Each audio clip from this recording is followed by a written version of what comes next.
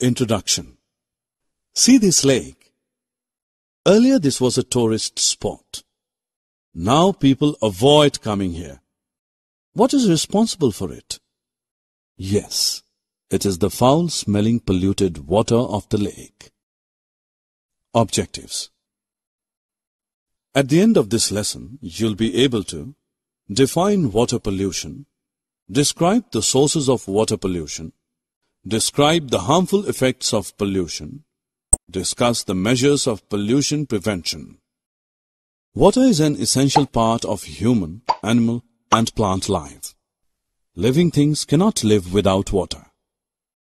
It is said that life originated in water and gradually shifted to land. But the connection and importance of water still remains the same. Water is essential for every living organism to grow and flourish. Look at these activities. What is common in these activities? Yes, you are correct. All these activities highlight the uses of water.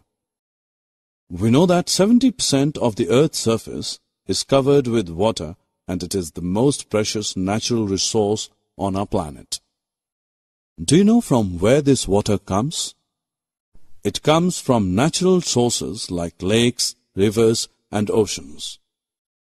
However, look at what we are doing to these resources. Let us take the example of River Ganga. Millions of people depend on it for their daily needs and livelihood. Recently, Worldwide Fund for Nature WWF found that Ganga is one of the 10 most polluted rivers in the world. The polluted water of the resources may contain bacteria, viruses, fungi, and parasites which cause diseases like cholera, typhoid, and jaundice. Let us look at the sources of water pollution. Pollution enters a water body as acid rain, eroded soil, runoff containing fertilizers and pesticides, as chemicals released from industries, and other waste from cities and towns. The chemicals released from industries like arsenic, lead, and fluorides lead to toxicity in plants and animals. Often the factories and power plants use normal water to cool their machinery and then release hot water. It heats up the water body and aquatic animals die in it. Have you seen ponds which look green from a distance? This is due to algae grown in it. Do you know how these algae grow in the pond? During rainfall, large amount of fertilizers get washed from the fields and fall on the ponds and rivers. These washed off fertilizers act as nutrients for algae to flourish. When these algae die, they serve as food for the decomposers like bacteria. Bacteria use up most of the oxygen in the water, and as a result, the fish and other aquatic animals die due to lack of oxygen.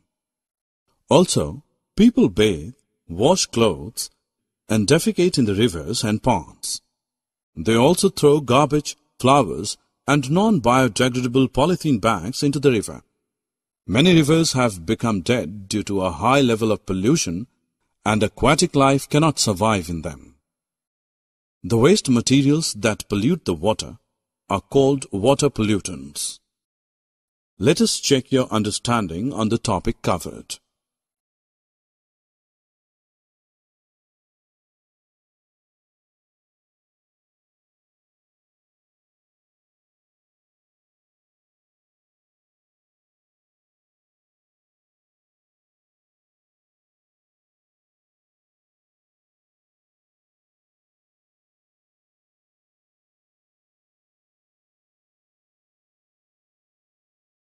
What are you doing? You should not drink water from here. But why? It is clean water. Water that looks clean may still have disease-carrying microorganisms and dissolved impurities which can cause illness. Really? Yes, you should drink purified water to stay safe. Water which is suitable for drinking is called potable water. Water can be made safe for drinking. Can you tell why we boil water before drinking? because boiling kills the harmful microorganisms present in the water. Another method of purifying water is chlorination. It is a chemical method. It is done by adding chlorine tablets to the water. Students, you need to help to control water pollution. These are some simple ways. Do not dispose of polluted water directly into rivers and lakes before its treatment. Reuse water that is used for washing vegetables for watering the plants in the garden. Reduce, reuse, and recycle should be our mantra to control water pollution. Government also took measures to prevent the water pollution of rivers of the country. For example, Ganga Action Plan was launched in 1985. It aimed to reduce the pollution levels in the river. Summary. Let us summarize what we have learned. Water pollution is the contamination of water by substances harmful to life. Sewage, agricultural chemicals, and industrial wastes are some of the major contaminants of water. Water which is purified and fit for drinking is known as potable water. It is necessary to take measures to prevent water pollution in order to have safe drinking water and the water for other uses.